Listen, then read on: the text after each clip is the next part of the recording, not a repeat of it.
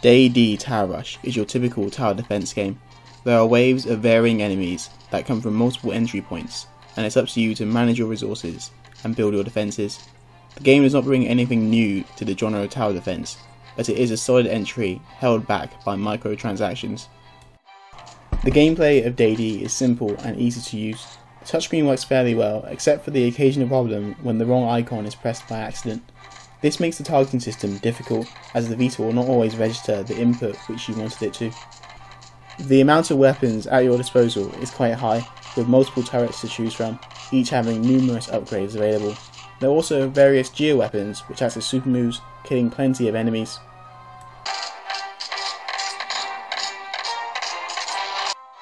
The game looks very crisp on the Vita screen. The song which plays during each battle is great, but it's a shame that the soundtrack does not consist of any more songs, and it would also be nice if Day D allowed you to play your own custom music.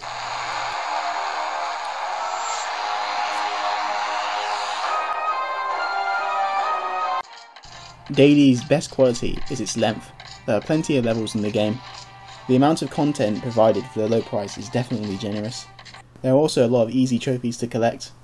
However, the game's main problem is also to do with money, and that's because the game strongly resembles a pay-to-play model, even though you have to pay for the game initially. This problem is evident with the iVolve system. iVolve is a currency in the game used to upgrade weapon efficiency as well as health. The issue is that you hardly receive any of it for completing missions, so upgrading items takes way too long. This problem is enlarged by the fact that prices for upgrading items are way too high. This is all designed to encourage microtransactions.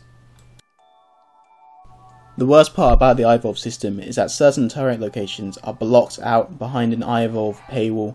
This is infuriating, as a lot of these locations would be really great to use but are unaffordable without using actual money. Simply put it, the iVolve system is horrible.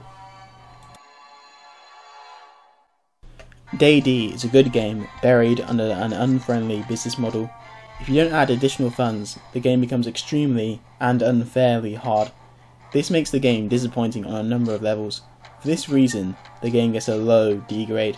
The mechanics of the game are really fun, but due to the monetary system, I can only recommend the game to hardcore strategy fans. Do you have any opinions on monetary systems in games? If so, let me know in the comments below. Thanks for watching.